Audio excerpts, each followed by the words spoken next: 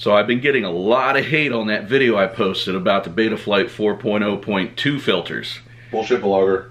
That was meant to be a demonstration because I wanted to make sure across multiple quads that the filters were doing what I noticed them doing and that it wasn't gonna be something that was specific to that build. Infected clam anus. Blue waffles with syrup. But I am confident with everything that I'm seeing that this is going to help a lot of people. People who haven't bothered to follow UAV Tech, who haven't watched his 3 or 4 videos about the D-min, the D-gains, and the filters. Bullshit Betaflight. And at the very minimum, this should save a lot of people a lot of time. So, preface before the good stuff, I did not come up with any of this. What I did was watch UAV Tech's videos. Link will be in the description.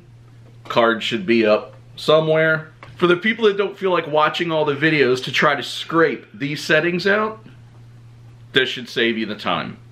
With the D-gains, that is going to be specific to your build, your quad, your motors, your props, your flying style. So you are still going to have to play with the D-gains, that little bit of tuning, to get the Ds exactly where they need to be.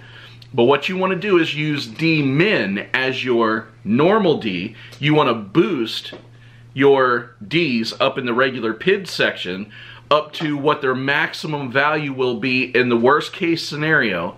And feel free to go a little nuts with it, you know, stick your Ds up between 50 and 60, because Betaflight will almost never boost them all the way up.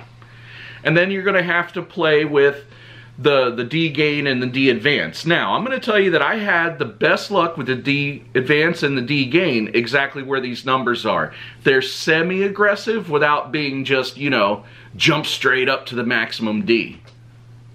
Now, with the filters, per UAV Tech's explanation, the gyro notch filter cleans up all of the gyro noise. So we don't need that taking up time in the PID loop. Turn off the gyro filters.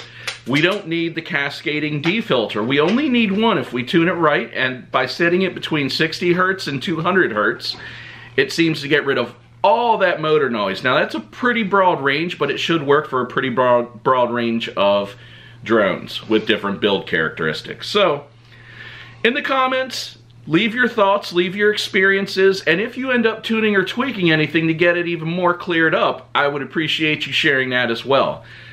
Remember to fly smart, be safe, and happy crashing.